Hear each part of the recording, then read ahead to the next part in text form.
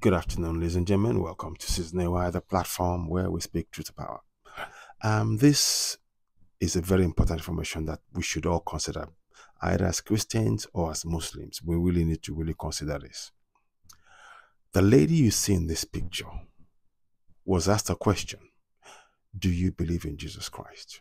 And her answer was, no, I caught it a long time ago. This is not hearsay. I will play the video for you and you will see it. The reason why I'm doing this is because I want us to really understand something.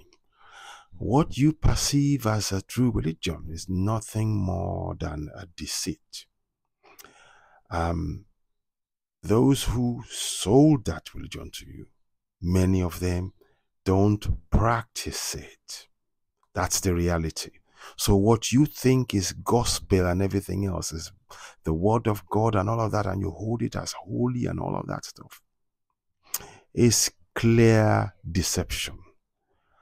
Please watch this video and then listen to the words and have a think.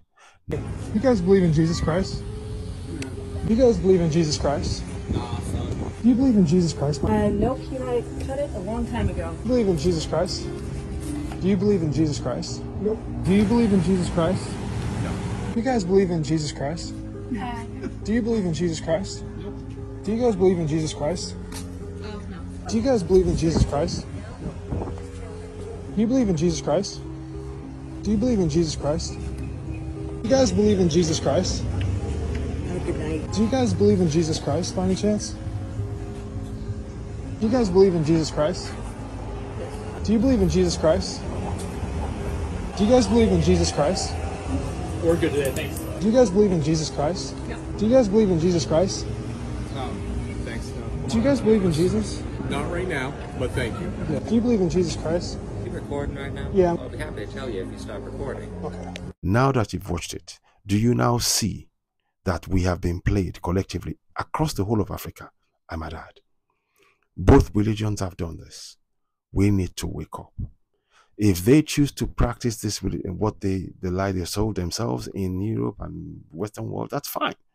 But what we should not do is to abandon our own spirituality, our African leaders, our African ancestors, and go after something that is clearly not real, that they don't even believe in. We need to wake up. This is not about hate. It's about getting us to reconnect with our African ancestors. In the museums around the world, they have our artifacts as earning money, and they give us something that they know is clearly false. We need to wake up. What are your thoughts on this? You're watching Citizen AY, the platform where we speak truth to power. Please do leave a comment and, of course, share. Thank you. One more thing. Go ahead and subscribe to us on Citizen AY on YouTube. Hit the notification button, give us thumbs up, help us grow the platform. We truly appreciate your support. It is really important that you help us grow the platform. And again, please do leave your comments. We appreciate you. Thank you very much. Look forward to your comment, and I'll endeavor to reply as many as possible. Thank you very much, and bye for now.